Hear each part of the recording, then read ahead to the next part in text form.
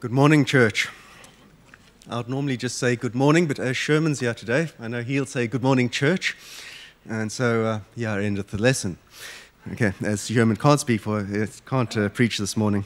I should have got Achim to actually preach the lesson the way he carried on this morning, especially when I gave him those scriptures to read from Deuteronomy. I could have sworn that I'd given him the whole book to actually read the way he reacted. Sometimes we forget how blessed we are to be living in the times that we are. If we want hot water, we can turn on a tap. We have various foodstuffs in our kitchens. We have the luxury of being able to choose from a range of different things. We have cars to drive us around. If we want a copy of something, we can just go to a photocopier and we can make a copy, or we can print it out. And it's only when we don't have those things that we realize sometimes how much of an impact they have on our lives. So I'd just like to thank you, ESCOM, for reminding us. In biblical times, the scribes were responsible for copying the manuscripts that made up the scriptures. And this meant that ensuring that every word was copied exactly as the original had it, down to a single jot or tittle. And this would be, well, the jot is the smallest letter that they had, and a tittle is a bit like an accent would be, like a kappie on an E in Afrikaans, or an umlaut on an O in Markotter, which got dropped a while ago. And I don't know, does anybody even use accents like that anymore? I know they don't work well on cell phones, and in fact, I think letters are also becoming optional on cell phones as well. But to be a scribe and to actually write to that sort of detail is certainly not a job that I would want. My lovely wife, Tish, says that I write like an ant, so it's probably a job you wouldn't want me to have either. Now, because the scribes were responsible for painstakingly copying every word, it's understandable that they would become experts in the law, and not necessarily what the law meant or how to interpret it, but certainly they would know what was written in the law. And so around the water cooler, or their equivalent in the time, it would be understandable if they debated what the greatest law was. And now, with the benefit of Jesus' input, we know what the answer to that question is, but spare a thought for the scribes. With over 600 different individual laws that they had to contend with, they must have got to the point of wondering if any are more important than others. After all, if some laws are more important than others, you certainly want to make sure that you're following those ones, and maybe you could let some of the less important ones slip a bit. I would imagine one of the ways to check how important a law is would be to look at the punishment for breaking it. For example, if letting your cattle graze in your neighbor's pasture or having a bull gore your neighbor's bull to death meant you had to pay a restitution, that would be one thing. But on the other hand, if you worshipped other gods or committed adultery, or if you cursed your parents even, that could get you stoned to death. And so those laws must be pretty important. With so many laws that the Jews had, it would be understandable if you could not keep them all. And we know that we are all sinners, and only Jesus is without sin. And so when the scribe came to Jesus, as is related in Mark chapter 12, verse 28, and he asked, which law is the most important? It would have been with genuine interest that he listened to Jesus' answer. Mark 12:28 says, and when one of the scribes came up and heard them disputing with one another, and seeing that Jesus answered them well, he asked him, which commandment is the most important of them all? And Jesus answered, the most important is, hear, O Israel, the Lord our God, the Lord is one. And you shall love the Lord your God with all your heart and with all your soul and all your mind and with all your strength. And the second is this, you shall love your neighbor as yourself. There is no other commandment greater than these. And this commandment to love God was given to the Israelites as they were about to take over the promised land. It was given as part of the preamble that Moses spoke to the people as he was busy relating other laws to them as well. It carried no direct consequence for disobedience. After all, how do we tell if you're obeying a law like this? We'll probably need the thought police to get involved. But the Jews were careful to obey every law that they were given. Look, for instance, how they reacted to what they were told about how they should handle the law in Deuteronomy chapter 6, verse 8. It says, "You shall bind them as a sign on your hand, and they shall be as frontlets between your eyes. You shall write them on the doorsteps of your house and on your gates." And the religious leaders of the day took these laws maybe too literally, because they would take some of the scriptures and they would put them on little boxes called phylacteries, and they would wear them on their head. And Jesus criticizes them for this practice in the book of Matthew as well. He says, "They do all their deeds to be seen by others. They make their phylacteries broad and their fringes long." So this is not what God meant. God wanted the Jews to always be thinking about what they did in context of their relationship with God. And the emphasis should be placed more on what he said in verse 6. He said, "And these words that I command you today shall be on your heart." And this idea of being close to God and his laws is repeated several times in the Old Testament. Joshua also repeated them to the people as the Israelites were claiming the promised land. Joshua 22, verse 5 says, "Only be very careful to observe the commandment and the law that Moses, the servant of the Lord, commanded you, to love the Lord your God and to walk in all his ways and keep his commandments, and cling to him and serve him with all your heart and all your soul." And so, what does it actually mean to love God with all of our heart? And this idea is probably best demonstrated by David. He was, after all, described as a man after God's own heart. And I think this meant that he shared God's ideals. He was not perfect, but he had a relationship with God, and he understood his role in that relationship. He did not become arrogant or proud or corrupted. When he made mistakes and they were pointed out to him, he did not make excuses. He acknowledged his error and he accepted his punishment. For instance, after his sin with Bathsheba, and after he arranged to get Uriah killed, the prophet Nathan came to David, and he tells him that he can't get away with what he had done, and he would be punished by God. And part of that punishment was that the son that Bathsheba bore him would die. And shortly after Nathan had spoken these words to David, sure enough, his son became sick. But look how David reacts. He lies on the ground all night, and he does not eat, and he pleads with God not to take his son. He lies on the ground for 7 days without eating, and his servants are worried about him, so much so that when the child finally dies, they whisper among themselves, saying, "What do we do now? Because if we tell David, we don't know how he's going to react." But how does David react? He hears the servants whispering, and he gets them to tell him what had happened. But his reaction then is not what the servants expect. Instead, David washes himself, and he goes to the temple, and he worships God, and then he comes home, and he eats. And his servants are baffled, and they ask him about his behavior. And he said, "While the child was still alive, I fasted and wept, for I said, 'Who knows whether the Lord will be gracious to me, that the child may live?' But now he is dead. Why should I fast? Can I bring him back again? I shall go to him, but he will not return to me." You see, David understood that he could plead with God, but ultimately, if it was God's will that something should happen, he accepted that. You see, David demonstrates to us what God requires of us through his actions. "You shall love the Lord your God with all your heart and with all your soul and with all your might." And these words should be on your heart. And this is a precursor to what Jeremiah spoke about, a new law written on our hearts. But Moses did not just speak about loving God with the heart. He talks about the soul and the might and or our strength as well. The heart is the seat of the emotions, but the soul represents our spirit, and our might implies that we will use every bit of strength that we have in loving God. And Jesus added the mind in as well in his reply to the scribe. In other words, intellectually, God wants us to love him as well, not just emotionally and spiritually, but we need to use our minds as well. So the question is, do we love God with all our heart, soul, and might, the way that David did?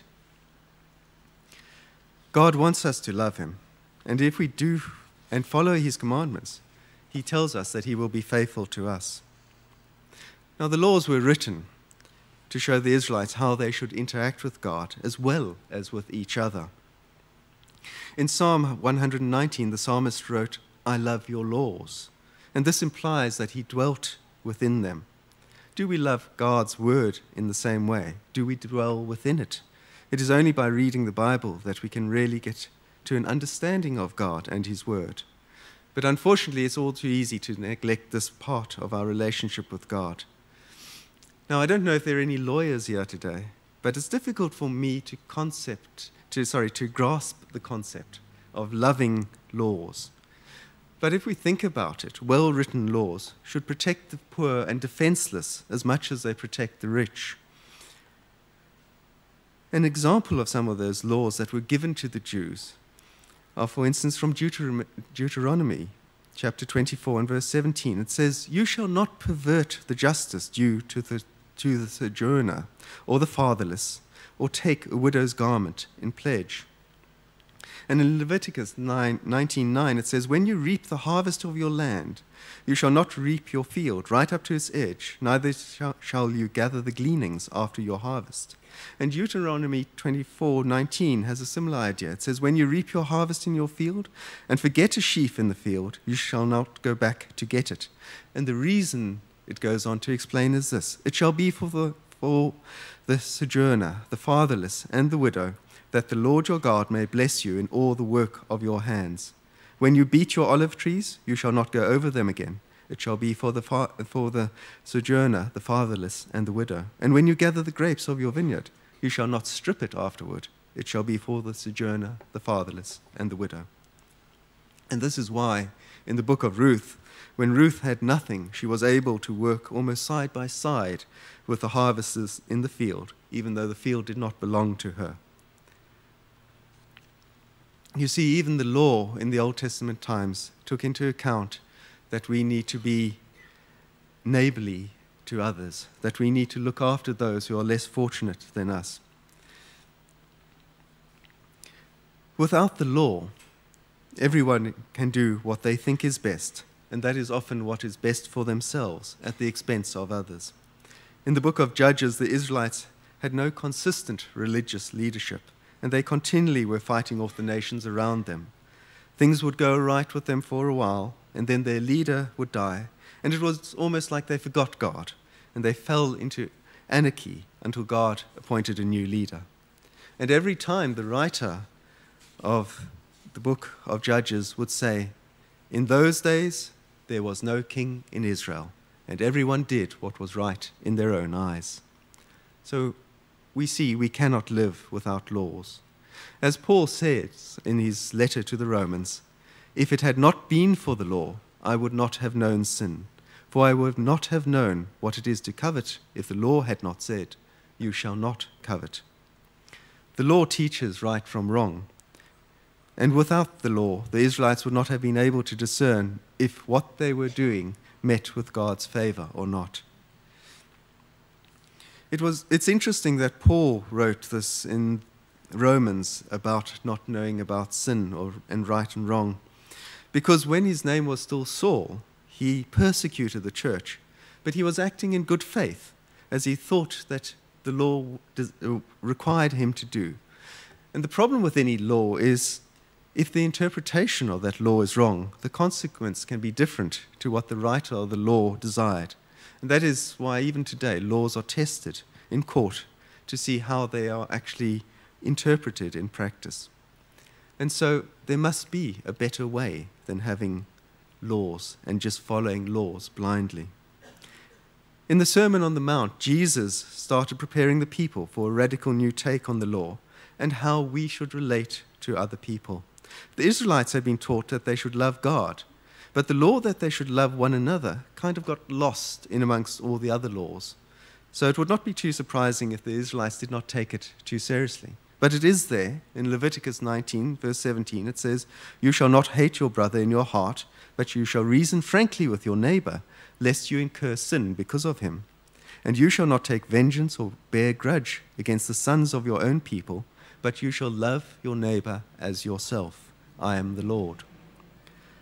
The law covered relationships with each other, but laws are rigid things that, as we can see, can be twisted if you know how to do so. And so in the Beatitudes, Jesus starts to show how we should relate to each other. And these are some of the things that Jesus taught in the Sermon on the Mount. He said, "Blessed are the merciful, for they shall receive mercy. Blessed are the peacemakers, for they shall be called sons of God. In the same way," he says, "let your light shine before others, so they may see your good works and give glory to your Father who is in heaven." And he said again, "But I say to you that everyone who is angry with his brother will be liable to judgment. Whoever insults his brother will be liable to the council, and whoever says, 'You fool,' will be liable to the fire of hell." And again he said, "Let what you say simply be yes or no, and anything more than that comes from evil. So we should not swear on something in order to emphasize it." And in verse 39 he says, "I say to you, do not resist the one who is evil, but if anyone slaps you on the right cheek, turn to him the other also. And give to the one who begs from you. Do not refuse the one who would borrow from you. You have heard it, that it was said, 'You shall love your neighbor and hate your enemy.' But I say to you, love your enemies and pray for those who persecute you." And these were radical ideas, considering how legalistic the Jews had become and the importance that they placed on the law. But Jesus was trying to break that bond that they had with the law and show that there is, in fact, a better way. Now, we know that sometimes things can get lost in translation. We know that the Old Testament was translated from Hebrew. And when Moses told the Israelites to love God, the word that he used there can actually be understood as having affection for someone or loving like you love a good friend. And the New Testament was translated mainly from the Greek, and they have 4 words for love. First of all, agape was a Christ-like, self-giving, sacrificial love. Then philia, which is the love of friendship and camaraderie. Storge is a love of affection that arises from natural attachment, such as love for a family member. And eros is the love of romance and sexual attraction. And when Jesus repeated that Old Testament passage to the scribe, the word that he used in the Greek was agape, which is the sacrificial love, a deep love that requires nothing in return. And this distinction is important because God wants a relationship with us that goes beyond the surface laws and lodges deep within our hearts. To get an idea of how Jesus expects us to love, look at the way in which Jesus forgave Peter for disowning him and the words that were used. Remember that Peter had basically denied Jesus when he was about to go on the cross. And then Jesus was crucified and he rose again. And the disciples had seen him a couple of times before this had taken place. But the disciples were out one night fishing, and they hadn't caught anything all night. And then Jesus stands on the shore in the morning, and he tells them to let out their nets on the other side of the boat. And they do this, even though at first they don't recognize that it is Jesus. And they then catch so many fish that they aren't able to pull the net back into the boat. And John 21:7 tells us that disciple whom Jesus loved therefore said to Peter, "It is the Lord." And when Simon Peter heard that it was the Lord, he put on his outer garment, for he was stripped for work, and he threw himself into the sea. Typical Peter, doing everything to the full. The other disciples came in the boat, dragging the net full of fish, for they were not far from the land, but 100 yards off. And when they got out on the land, they saw a charcoal fire in place with fish laid out on it and bread. And Jesus said to them, "Bring some of the fish you have just caught." And so Simon Peter went aboard and hauled the net ashore, full of large fish, 153 of them. And although there were so many, the net was not torn. And Jesus said to them, "Come and have breakfast." So they have breakfast. And then Jesus turns to Simon Peter and says, "Simon, son of John, do you love me more than these?" And Peter replies, "Yes, Lord, you know that I love you." And Jesus said to him, "Feed my lambs." And he said to him a second time, "Simon, son of John, do you love me?" And he said to him, "Yes, Lord, you know that I love you." And he said to him, "Tend my sheep." And he said to him a third time, Simon, son of John, do you love me? And Peter was grieved because he had said to him the third time, do you love me? And he said to him, Lord, you know everything. You know that I love you. And Jesus said to him, feed my sheep. But what's interesting, is what's lost in translation, because we've only got one word for love. And the first two times Jesus asks Peter if he agapes him. That is, does he love Jesus in that sacrificial kind of way? Will he die for Jesus? Each time Peter replies that he phileos Jesus. In other words, he loves him like a brother would, or like a good friend would.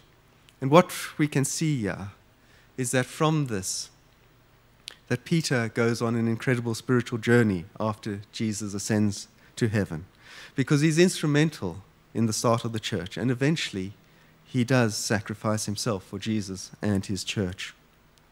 So how does God want us to show love for him? And the obvious answer to this would be to say, by obeying his commands. John 15 tells us, if you keep my commandments, you will abide in my love, just as I have kept my Father's commandments and abide in his love. But the book of Romans reminds us that the law is not perfect, and that if we love our neighbor, we will naturally fulfill the law. Romans 13 says, owe no one anything except to love each other, for the one who loves another has fulfilled the law. For the commandments, you shall not commit adultery, you shall not murder, you shall not steal, you shall not covet, and any other commandment are summed up in this word, you shall love your neighbor as yourself.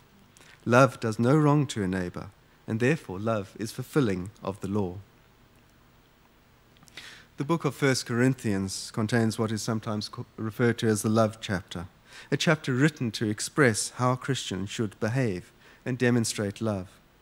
And it's no coincidence that it appears in Paul's first letter to the Corinthian church, because they were beset with problems that came about simply because they were not demonstrating these qualities. 1 Corinthians 3, verse 3 says, for you are still of the flesh, for while there is jealousy and strife among you, are you not of the flesh and behaving only in a human way? The Corinthians were arguing about whose baptism was better, as some had been baptized by Paul and others by Apollos. They had people worshipping with them who were openly conducting illicit relationships. They were taking each other to court. Their Lord's table was a disgrace, and those with spiritual gifts, such as speaking with tongues, regarded themselves superior to those who were not able to. So in response to this, Paul teaches them how to love one another. He writes, if I speak in the tongues of men and angels, but have not love, I am a noisy gong or a clanging cymbal. And if I have prophetic powers and understand all mysteries and all knowledge, and if I have all faith as to remove mountains, but have not love, I am nothing. If I give away all that I have, if I deliver up my body to be burned, but if I have not love, I gain nothing. It does not matter how blessed we are with the ability to speak eloquently. It does not matter if we have spiritual gifts. It does not matter how much we proclaim the gospel. If we have not love and can demonstrate it, we are just making a noise. It does not matter if we have studied the scriptures and have understanding of concepts that others only have just begun to struggle with. It does not matter if we have so much faith that we trust God implicitly that he will guide us in our lives. It does not matter. If we do not have love, it counts for nothing. Gifts of prophecy, intelligence, and knowledge, although good in their own right, do not make you a good person. It all needs to be done in love. We know that in Corinthians as well, it says, all of us possess knowledge, but knowledge puffs up, but love builds up. It's possible, even, to give away all that we have by compulsion and do that without love. What if the rich young ruler had obeyed Jesus' words and given away all that he had because he felt obliged to, because Jesus had told him to? Paul is saying here that unless he did it with love, he would gain nothing. And what of sacrificing ourselves? Even that we can do without love. After all, how many suicide bombers blow themselves up? Do they do that in order to demonstrate love? Does this mean that we should not be doing these things? By no means. And I don't mean the suicide bomber thing. We should be doing them, but our desire must be to do them out of love. In other words, with no regrets, with no ill feeling, and with no second guessing. So Paul then goes on to describe how we should love. He says, love is patient and kind. Love does not envy or boast. It is not arrogant or rude. It does not insist on its own way. It's not irritable or resentful. It does not rejoice at wrongdoing, but it rejoices with the truth. So the question we have to ask ourselves is, are we living up to these ideals? For us to demonstrate true love, we need to be patient and kind. We must not be boastful or proud or arrogant or rude. We must not be self-seeking, wanting to get our own way at the expense of others, and irritable or resentful when we do not. And we should find no pleasure when people do wrong, and sometimes this can be difficult, such as when the EFF break the laws of Parliament and turn it into the circus at the ANC's expense. But we should rejoice in the truth, and the truth here is God's truth, the Bible and the good news that it contains. It's not easy always to demonstrate love, but that's what we are called to do. I started this morning's lesson by looking at the greatest commandment, that we love God with all our heart, soul, mind, and strength. And then we looked at some of the laws that commanded the Jews to do that, and how we can do that today by loving our neighbor by ourselves. But there's one more commandment that Jesus gave. In chapter 13, in the book of John, Jesus is talking to his disciples at the Last Supper, and just before he is crucified. And he talks about how the disciples should treat each other when he is gone. He says, "A new commandment I give to you, that you love one another, just as I have loved you. You also are to love one another. And by this all people will know that you are my disciples, if you have love one for another." If we are to love our neighbors, how much more then must we love one another as disciples of Christ? In the light of these words, we can understand Paul's frustration as he wrote to the Corinthian church, because they were certainly not showing love one for another. They were not demonstrating that they were different from the world, but we must. We are called to do that. The command for believers to love each other in the New Testament, the command for how we are to relate to each other in the body of Christ, is not merely that we bless those who curse, or that we return good for evil, or that we pray for those who treat us badly, or that we do unto others as we want them to do to us. No, there's more to this command. We are to feel an affection, a tender affection for each other. Does this mean that we should feel more affectionate and sympathetic to our brothers and sisters in Christ than we do with our own family?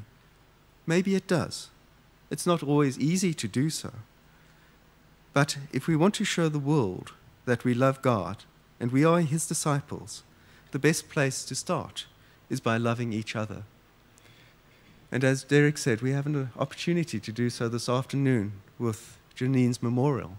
So I pray that we would all be here this afternoon to show that we do feel love for one another.